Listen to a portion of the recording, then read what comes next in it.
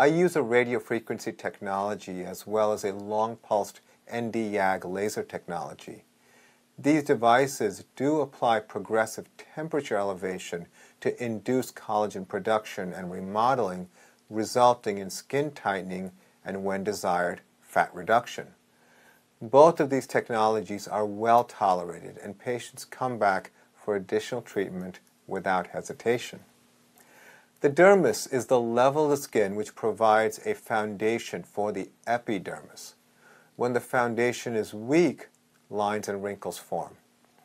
I routinely use non-ablative laser technology where the collagen remodeling is induced without removing or creating holes in the top layers of skin.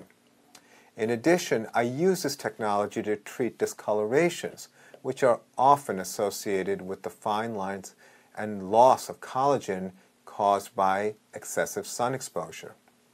There's usually no downtime, and I'm able to help my patients improve the skin thickness and color. We refer to this as laser skin toning. In areas of the skin, such as the eyelids, I often use laser technology, such as long-pulsed erbium laser and fractional CO2 laser.